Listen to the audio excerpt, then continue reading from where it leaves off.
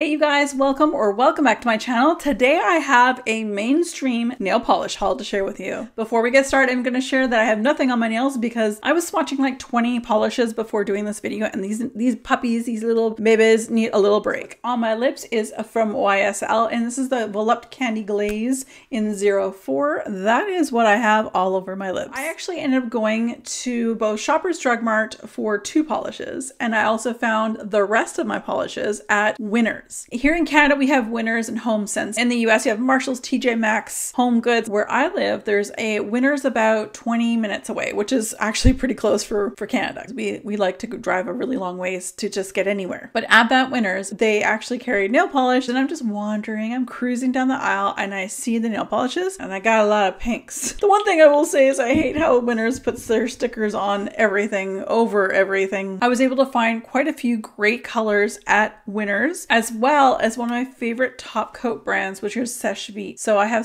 Seche Vite here, and I'm not going to open this until I finish my current top coat. I won't be reaching for this one right away. And at Shoppers Drug Mart, I found a couple more polishes, also pink. I definitely have some favorites. I have some not so favorites. Some things I think did better layered than on their own, and some that just sort of vanished. Also, one of these that I'm sharing with you today is actually a special polish because it is what I wore for my wedding, and I actually went through that entire bottle. Finally just repurchased it because my goal was to wear it at every anniversary, and last year for 2023, my 3rd anniversary, I ran out. It got too gloopy, and I didn't have thinner at the time, but I did purchase it again. I'll be able to wear it again in August. With that said, you guys, let's get into the swatching.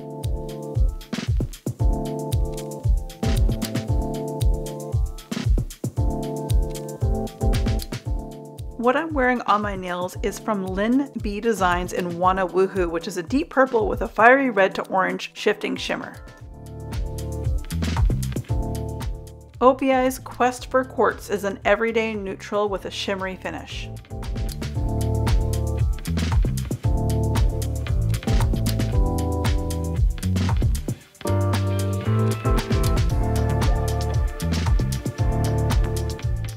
As these are older OPIs likely, because I found them at Winners, I don't know if they've changed their brushes. I sure hope they have, because I do not like these teeny tiny little brushes.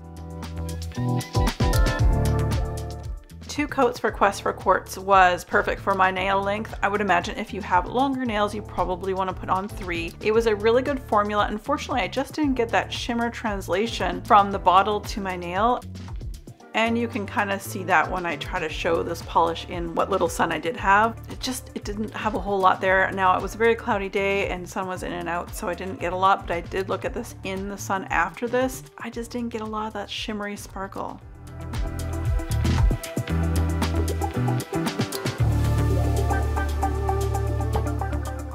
OPI's Rosy Future is described as a whimsical, delicate pink with a subtle shimmer.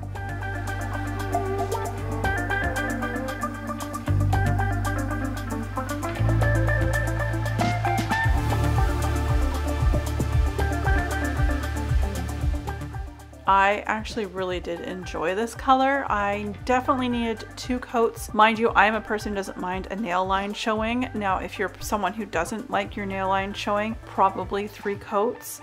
But as you'll see in the future, I do a little something with this polish that might be a little bit different, which I actually kind of liked a little bit more.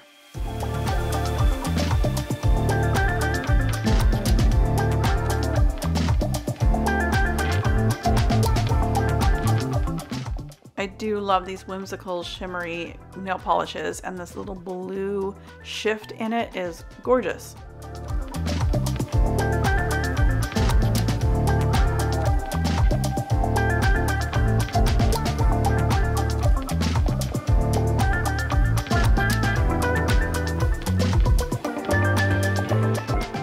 Not so boring pink is a soft tropical pink ready for bumming it on the beach. Beat the boredom with this peppy pink shade of nail polish. This description was straight from the website.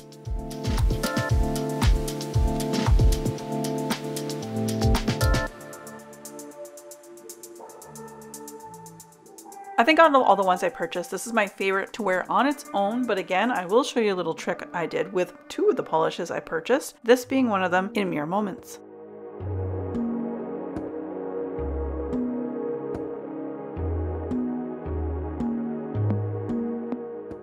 Personally, I don't think I would describe this as a tropical pink, because to me I would think of a brighter, a beachy, almost neon pink, but this is a lovely shade. This would be great at the end of summer, going into early fall, or in the spring. I probably wouldn't wear this in the winter, but it's an absolutely gorgeous color on its own. OPI's Pixel Dust is described as a fresh pink nail polish that sparkles with pixel dust and packed with mesmerizing pearlescent shimmer. Now I'm showing you just wearing this one here. I actually show you with 2 coats at the end here, but I would not wear this polish on its own, but rather, as you will see very shortly, I quite enjoy this as a topper.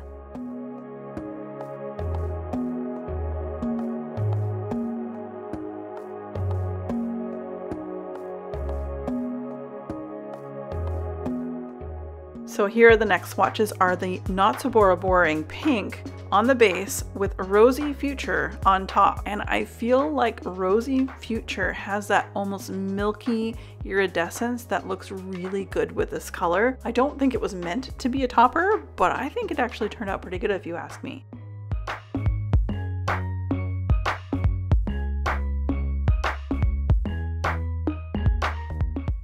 And lastly, I'm showing Not So Boring Pink with Pixel Dust on top, which I mentioned earlier with Pixel Dust. I would absolutely wear this as a topper. I'm not likely to wear it on its own, so I thought that this did really, really well on top of Not So Boring Pink. Great ways to stretch the colors you have, make some new colors.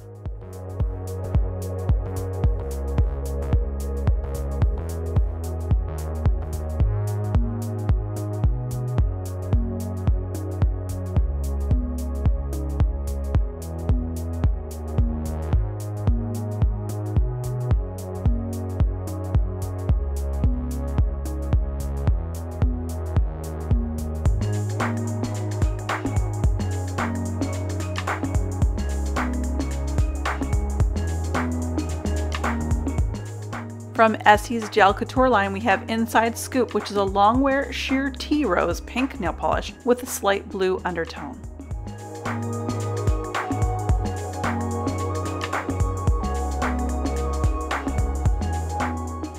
This was my wedding nail polish color that I wore during our wedding ceremonies in August of 2020. That's right, I'm a COVID bride. Anyway, I love this color. Again, I don't mind seeing my nail line, but if you don't, I would say 3 coats for this one here. 2 coats is what I'm showing you in this video, but if you want more coverage, put 3 coats on. It's so beautiful. This light is not doing it any justice, and I have no tan at all. It looks really good with a tan as well.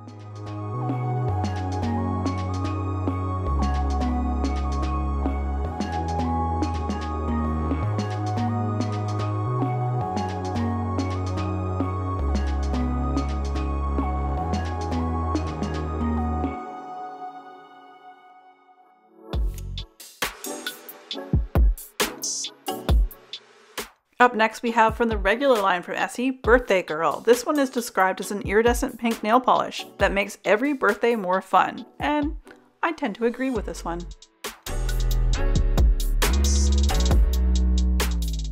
And here again, I'm just showing you what this looks like on its own, but this is not a nail polish I would wear on its own, but rather you're gonna see when I layer this on top of one of my current nail polishes how much this just pops, and it's a beautiful color, and it may just have to be a birthday color for me this summer.